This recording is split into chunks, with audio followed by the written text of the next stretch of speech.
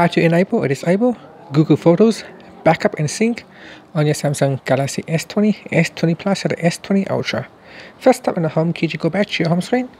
Then swipe down at the top and tap on the settings icon. Next, tap on accounts and backup.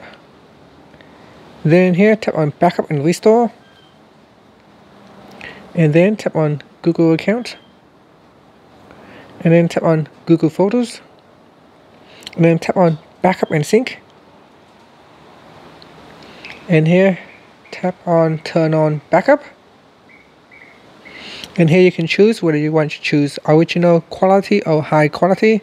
Now with high quality, you can store unlimited storage on your device. So you can store as many photos and videos as you like on Google Photos. So if you want to retain the original format or the original quality, choose that. Otherwise, you can choose high quality. And then tap on the confirm button to turn it on. Now it's out of storage because my backup has taken up all the storage. So in this case, we need to purchase some more storage.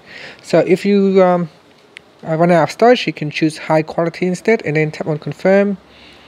And then here, tap on next. And then tap on next. Then tap on done, and it will now allow your device to back up photos to Google Photos. And that's it. Thank you for watching this video.